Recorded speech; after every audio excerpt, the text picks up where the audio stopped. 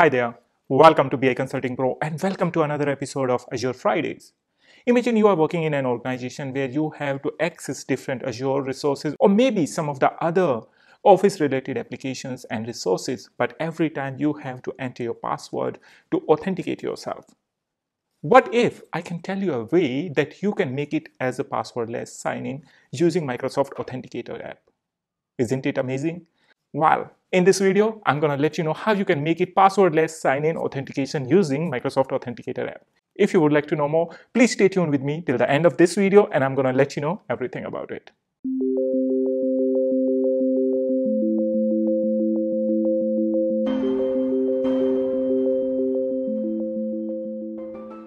My name is Ajay Kumar and I create contents on Microsoft Power BI and Microsoft Azure. So if you are over here for the very first time, please don't forget to subscribe this channel and also hit the bell icon for all the latest videos and updates. Also, if you're looking for any Power BI training programs, please don't forget to connect with us. Now, without wasting any more time, let's get started. If you are the one who's looking to set a passwordless sign-in with Microsoft Authenticator app, then this video is for you. But please do note that before coming to this video, you need to set up your Authenticator app. If you don't know how to set up and how to do that, then Microsoft has a very nice documentation where you would get everything regarding passwordless setup for Microsoft Authentication app, and you can go through that. You can check the limitation, how you are going to do the registration, etc. And you can watch our other videos as well where you would get the enough information about that. But we are not going into that one because registration is something different and your admin has the different privileges to set it up for you. In this video, what I'm going to focus on something like this. Over here you can see that you can sign in without entering your password. You just need to use the number that would display on your screen, and after that you need to authenticate using your PIN or maybe your biometric. Let's see how to do that. First of all, you have to come on your Azure portal where you have to go to your Azure Active Directory.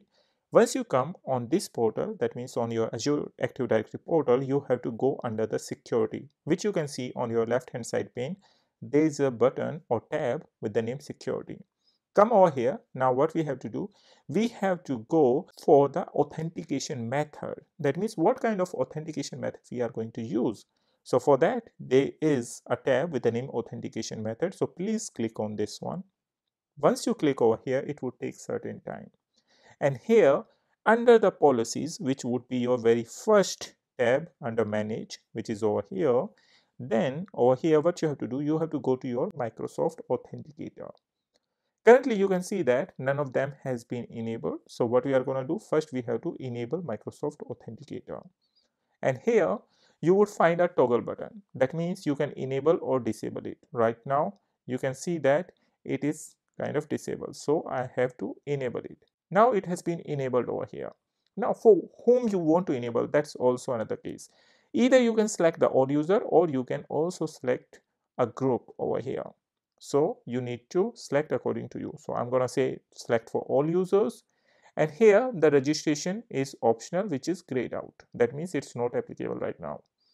Now coming to the authentication mode, over here you have to select passwordless. That means each time when a user is going to use or try to access any of the service on Microsoft Azure or maybe Power BI, in that case, what's going to happen, basically once you are going to try to sign in, a number is going to display over there. And on the same time, on your Microsoft Power BI Authenticator app, you will get a pop-up. So you have to enter that number over here. So for the time being, I'm just going to say save. So let's see if it can save over here. It may take some time. So now it's been enabled and it has been saved. So this is all what you have to do over here right now in order to enable passwordless sign-in with Microsoft Authenticator app.